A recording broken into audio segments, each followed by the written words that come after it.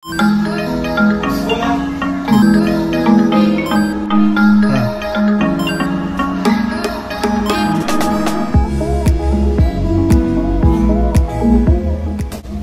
like I'm learning guitar after watching my roommate #1man_band play it, you can learn how to annotate your books better by watching this video. Stay tuned. I hope you saw my previous video on note taking. In this video, I'm going to talk especially about how to take notes. For that, we are going to use Robbins and Cotton latest 10th edition. Let's start. Step 1 before taking notes is to identify and mark all the important topics of that chapter. For example, let's take the second chapter.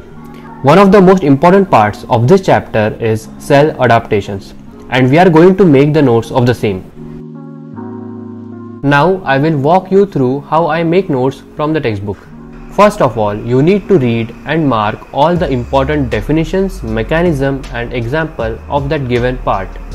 Let's start. So the topic is adaptations of cellular growth and differentiation. As you can see, I am using different colors of highlighters to mark the heading, the definition, the examples, etc. It will help me form a better visual memory of all that.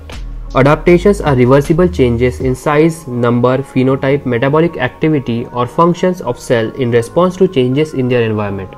This is obviously a definition, and as it is a definition, it is important, so I will mark it with a yellow highlighter. Now after this, they have systemically explained each and every form of adaptation.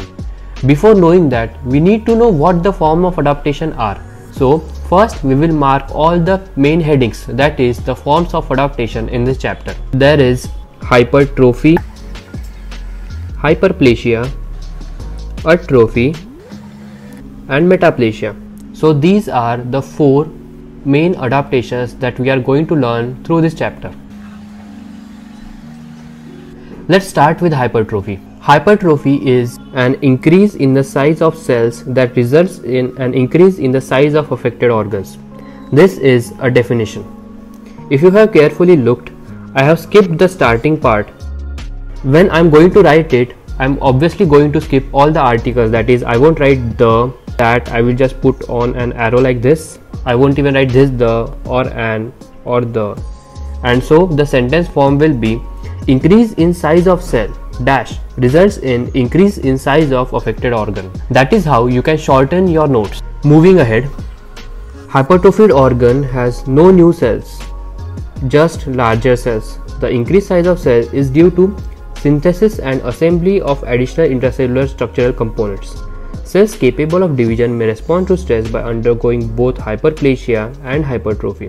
Whereas non-dividing cells, myocardial fibers, increase the tissue's mass due to hypertrophy.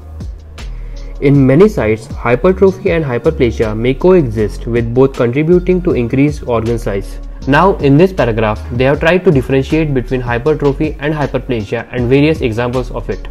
The gist of it is that in hypertrophy, no new cells are formed, just the size of cells is increased, which is basically the definition, so we don't need to write it again. Afterwards, they have explained that the dividing cells can undergo both hyperplasia and hypertrophy, whereas non-dividing cells can undergo hypertrophy only, and they have given the example of myocardial fibers. Lastly, in this paragraph, they have talked about the mechanism of hypertrophy, which is due to synthesis and assembly of additional intracellular structural components.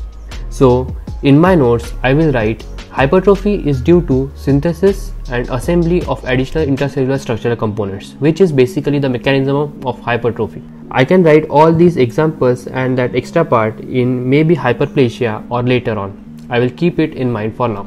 Afterwards, they have talked about the types of hypertrophy, which may be physiological or pathological. The physiological hypertrophy is because of increased functional demand or stimulation of hormones and growth factors. They have talked in detail about the pathological hypertrophy. The striated muscle cells in the heart and skeletal muscles have only limited capacity for division and respond to increased metabolic demands mainly by undergoing hypertrophy. The most common stimulus for hypertrophy of skeletal and cardiac muscles is the increase in workload. Now see this, they have printed it in italics, and the most common, the least common, the examples, the isolated ones, the exceptions, etc. can all be asked as an MCQ. so you better mark it and write it in your notes. Moving ahead, in both tissue types, muscle cells respond by synthesizing more protein and increasing number of myofilament per cell. So they have to said that the muscle cells increase the proteins and myofilaments. This in turn increases the amount of force each myocyte can generate and thus the strength and work capacity of the muscle as a whole.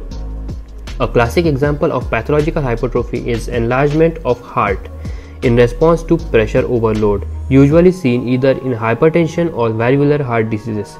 Now in this, they have given the example of heart enlargement because of valvular diseases or hypertension. This is something that you should note in your notes. The rest of the part is basically them explaining how the muscles grow big and what happens to them afterwards. Initially, cardiac hypertrophy improves function, but over time this adaptation fails, setting the stage for heart failure and other significant forms of heart problems. Now in this, they have said that the enlargement in heart may lead to heart failure. And that is pretty much the gist of the whole paragraph. So many lines to explain just the pathological hypertrophy in skeletal muscles and the heart. Next comes physiological hypertrophy. The massive physiologic growth of the uterus during pregnancy is a good example of hormone-induced enlargement of organs that results mainly due to hypertrophy of smooth muscle fibers. In this, they have given example of physiological hypertrophy, that is uterus during pregnancy. The stimulus being hormone-induced enlargement. That is pretty much all that we need to know. Now we know that the uterus has smooth muscle cells, so we don't need to mark and remember that the hypertrophy is of smooth muscle fibers. Uterine hypertrophy during pregnancy is stimulated by estrogenic hormone signaling through estrogen receptors that eventually result in increasing synthesis of smooth muscle proteins and increasing cell size. They have basically said that the uterus increases in size because of estrogen receptors. So all you need to mark is the estrogen receptor signaling part. The rest of it is the same old story. The bulging of muscles of bodybuilders engaged in pumping iron results from enlargement of individual skeletal muscle fibers in response to increased demand. As they have said earlier, the increase in the muscle fibers is due to the enlargement of individual muscle fibers. This is something that we read earlier itself, so we don't need to read it again. I think this much gave you an idea of how to take notes from Robbins. At the end of the videos, I have attached a few of the images of my own notes which will help you further practice your note-taking skills from Robbins. This book is not something to be afraid of.